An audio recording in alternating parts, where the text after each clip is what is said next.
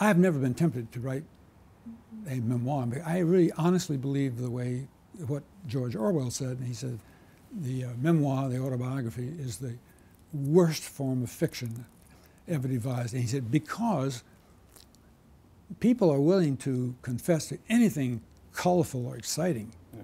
They murdered somebody, or they smoked a lot of dope, or it could be almost anything, except for the humiliations.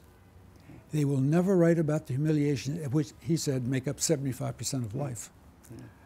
And I couldn't agree more with that. I could not bring myself to, I'll tell you just one humiliation I cannot get out of my mind. You'll think I'm crazy for even thinking of it now.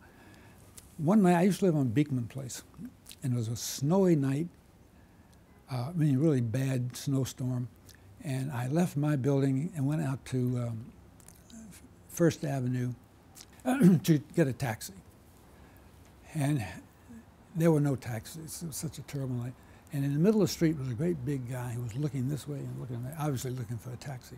Well, I had a trick up my sleeve. I knew that there was a little restaurant a quarter of a block away that somebody was going to come. It was a popular restaurant.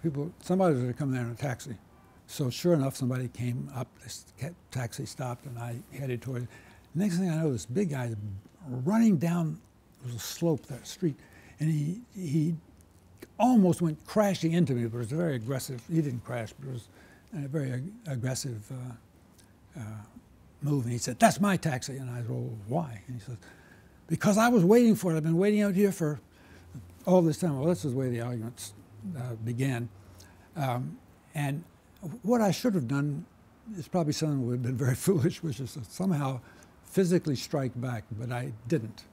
That would have been the manly thing to do.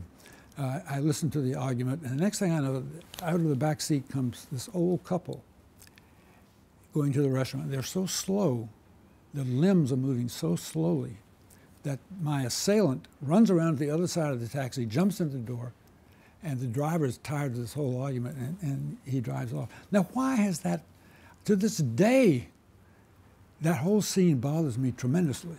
What year was this? Oh my God. When did I leave Beekman Place? It goes back to maybe 66. And why do you think that this sticks with you so much, this weird kind because of... I didn't, is it a humiliation in some way? It was a humiliation because I didn't do the manly thing and somehow put this guy in his place, which probably would have been looking at it extra environmentally, as Marshall McLuhan used to say. It would have been foolish to do what I should have done, which is somehow cold-cock this guy, as they used to say. But I can't get rid of it. Well, that Orwell's right. These things you can't get out of you just can't get out of your system.